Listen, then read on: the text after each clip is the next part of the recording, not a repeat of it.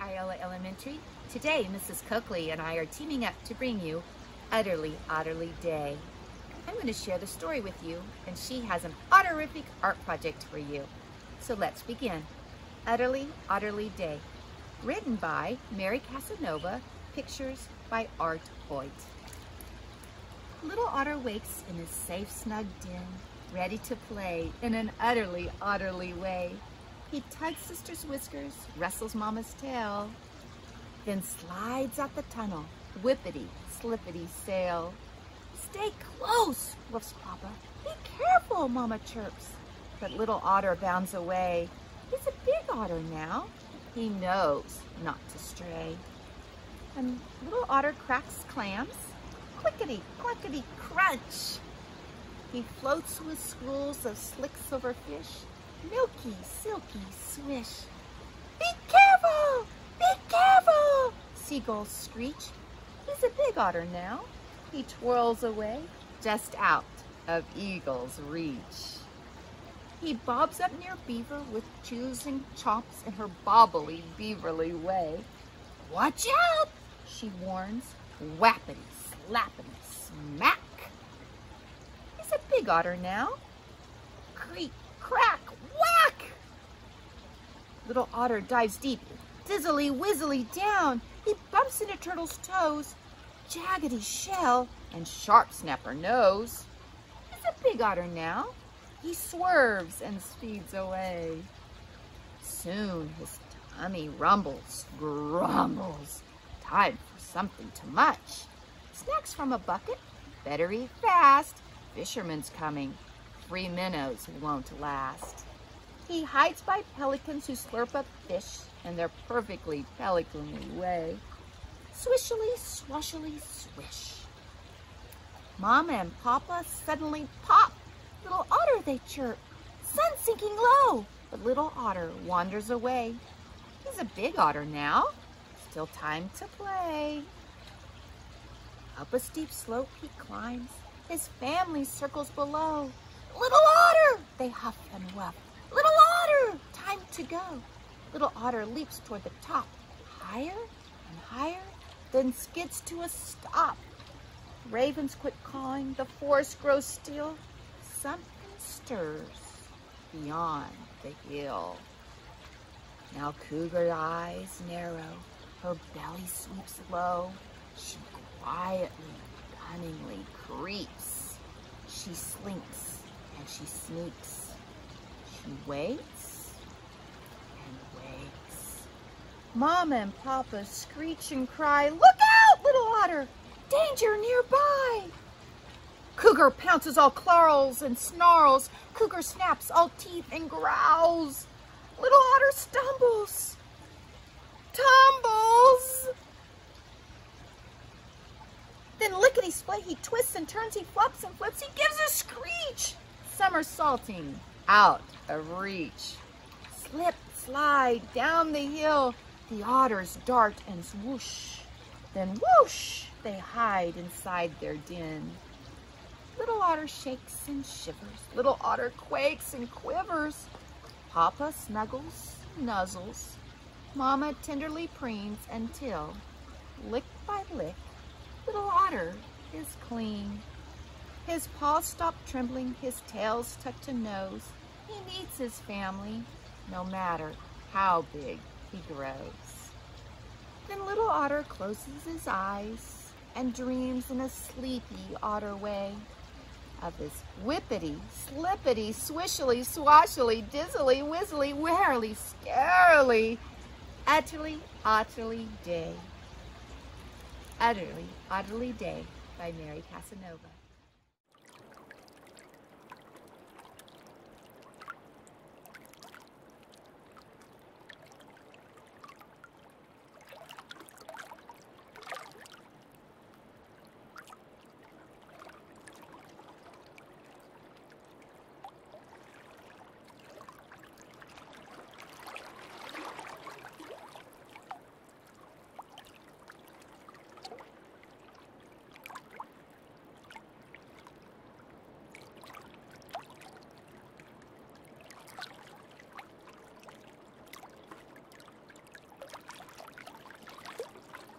Hi everyone, did you like that story? Wasn't that good?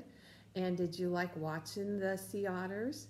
There are some other webcams that if you ask an adult, they can bring it up on your computer and you can watch sea otters at some different aquariums that are pretty big.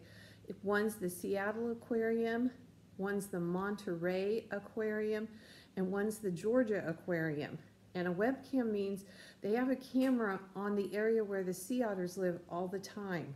So you can watch them a lot and see how they do different things, because it's really cute the way the babies float around and the moms take care of them and they do so much on their back.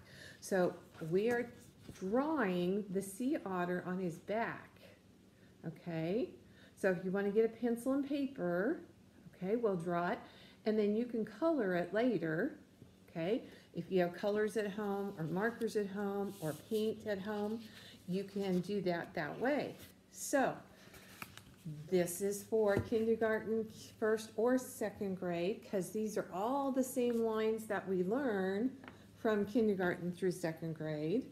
Okay, so we're going to start with a great big oval. All right, so not just a little oval. We want this sea otter to take up most of your paper. So a pretty big oval. Okay, so I'll wait until you get it. Doesn't have to be straight on the sides. You saw in the video that their fur gets real wet and it looks really jagged. So it's okay if it's not straight.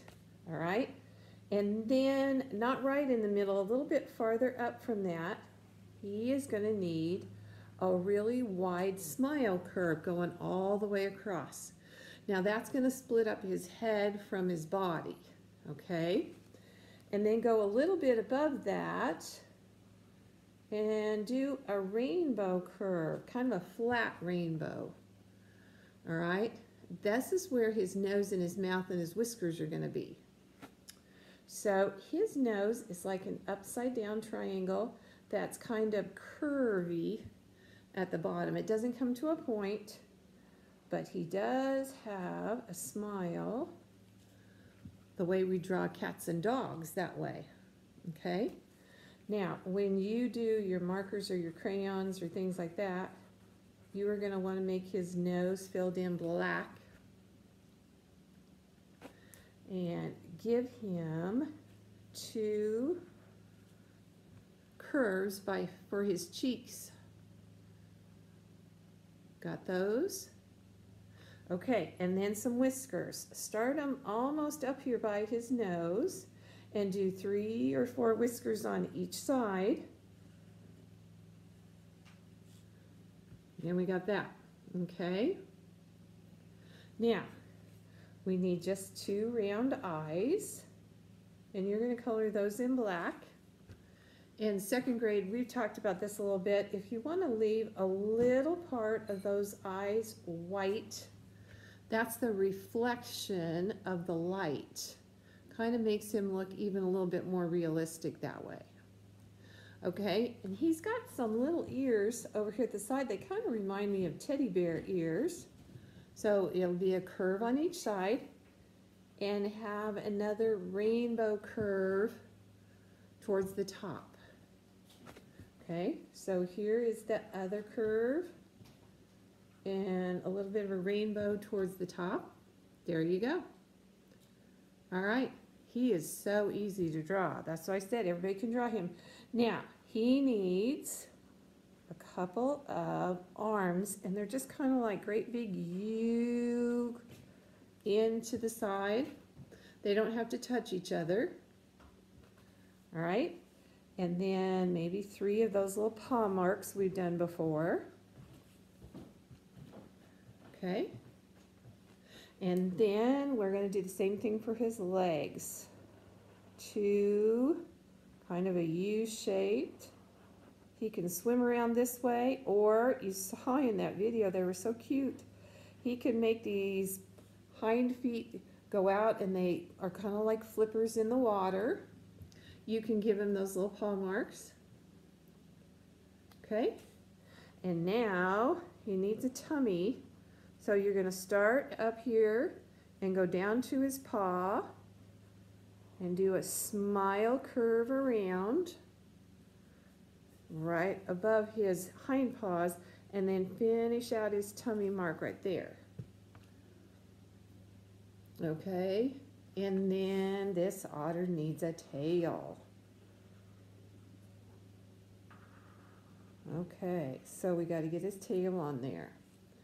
All right, so that is the main body of him and everything else. Now, he's usually kind of a brownish fur. Some of them look light brown and some of them look dark brown. On this one here, I colored him brown on the outside and then the tummy kind of a tan color. To make those fur marks, okay, I took a marker and marked those little fur marks in there on his arms and his hind feet and his tail and up here on the top of his head, okay, and colored them brown. Colored his ears, put some of those fur marks up there. And then the water around him, he could be like an ocean, which is all blue. He could be like a pond, which sometimes is kind of a blue-green. I tried to use some blue-green. All I had at home here were markers. I put some little swirls in here and some little waves here and there with a dark blue. And then I colored some light blue and light green around him to look like he's swimming, and he turns and does little circles and goes down and comes back up and does all sorts of things like that.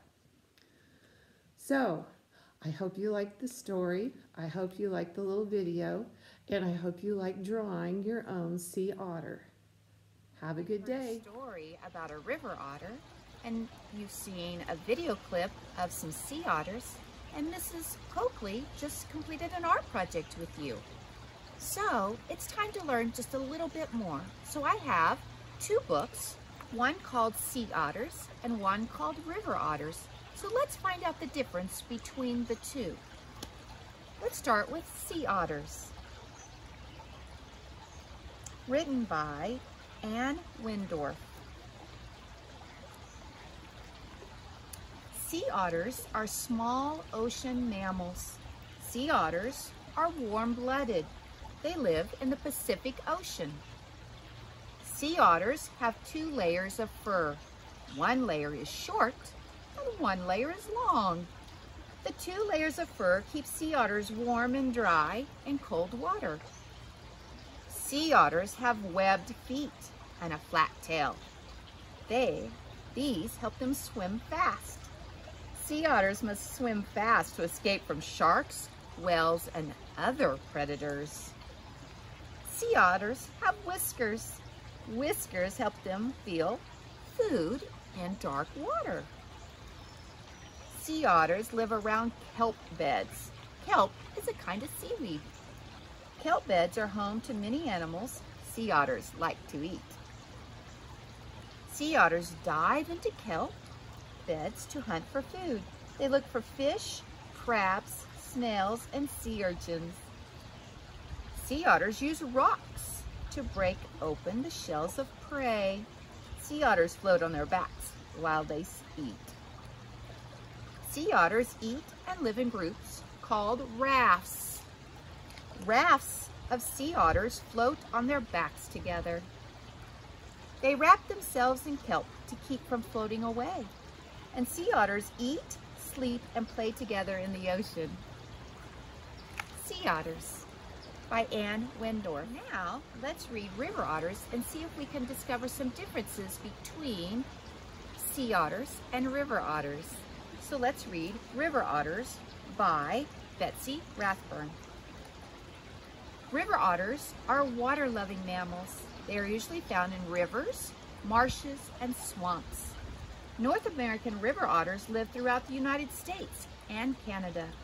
Neotropical river otters are found from New Mexico to Panama. River otters live in dens.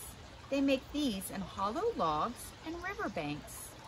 They also make dens from the burrows of other animals. These usually have underwater entrances that lead to nests lined with grass and leaves. River otters spend most of their time in water. They use their long, flat tails to help them swim. Webbed feet help river otters paddle quickly. These animals can swim about 6 miles per hour. They have a thick tail, short legs, and webbed feet. River otters have flat heads and small ears, and they can close their ears and noses to keep water out. Their bodies are covered in thick brown fur. This waterproof fur helps river otters stay warm and dry in cold water. Adult river otters are about 3 feet to 4 feet long, and their tails can be more than 1 foot long. The otters can weigh up to 30 pounds. River otters are carnivores.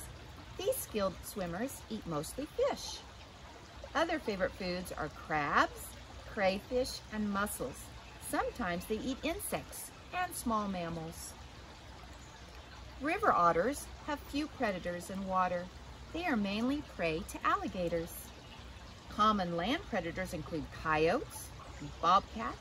In New Mexico and Central America, river otters must avoid prowling jaguars. Every winter or spring, female river otters have up to 6 pups. In about 2 months, the pups go outside, and there they spend most of their time playing near their den. Some facts. Name for babies, pups. The size of their litter, 1 to 6 pups. Length of their pregnancy, 60 to 63 days. And time spent with mom, about a year. Otter families love to play. Pups wrestle and chase one another. Mom may join in too. They also slide down hills and splash into the water. This playtime helps them learn to hunt. River otters. I thought you'd like to know a little bit about river otters in Kansas. So I Googled it and came up with the Kansas Mammal Atlas. And they had some information about the North American river otter that I'd like to share with you. They used to be all over Kansas, in streams and lakes and reservoirs and wetlands. But around the 20th century, because of overhunting or using the rivers for agricultural purposes, led to the disappearance of many of the river otters.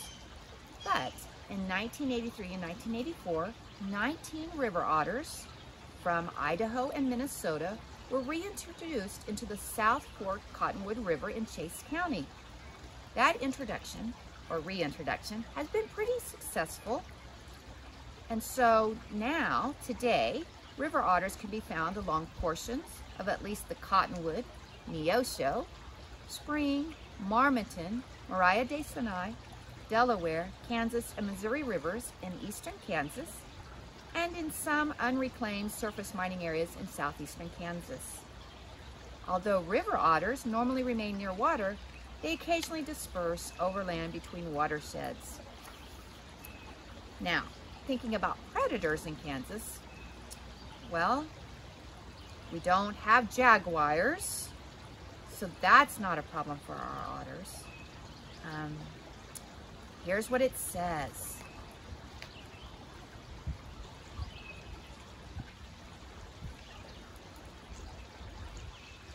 They are preyed upon by bobcats, coyotes, cougars, and dogs, and usually humans.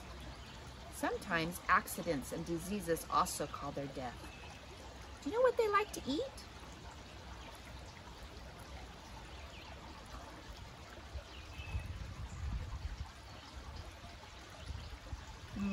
I don't like that. Okay, I'm going to start again. I thought you might like to learn a little bit about river otters in Kansas. So I got online, as many of you have suggested, that's one way to learn, and found the Kansas Mammal Atlas. And here's what it said. It's said that the North American river water once occurred in streams, lakes, reservoirs, wetlands, and along coastlines from Alaska through Canada into almost all the arid areas of the United States. In Kansas, we had many along our major rivers and permanent streams, but overtrapping and changes in streams brought about by agricultural development led to the disappearance of the river otter in much of the Great Plains. But in 1983 and 1984, they were reintroduced on the South Fork Cottonwood River in Chase County. That introduction, or reintroduction, has been partially successful. So today, you can find river otters along portions of at least the Cottonwood, Neosho, Spring, Marmaton, Maria de Sinai, Delaware, Kansas, and Missouri rivers in southeastern Kansas, and in the unreclaimed surface mining areas in southeastern Kansas. Although river otters normally remain near water, they occasionally disperse over land between the watersheds. The primary habitat for river otters is a permanent water with abundant fish or crustacean prey and very good water. Otters like to move around, and they'll go where there is food. Otters are more social, and they will forage in groups and sometimes by themselves.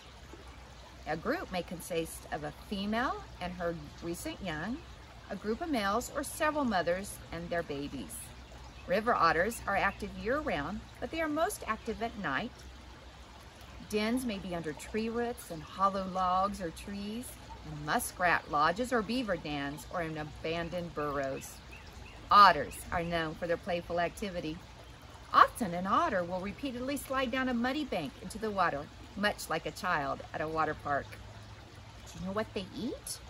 In Kansas, they'll eat crayfish and frogs. Other foods sometimes include large insects, reptiles, birds, fruits, muskrats, young beaver, and mollusks. If they live in Kansas, they have few natural enemies.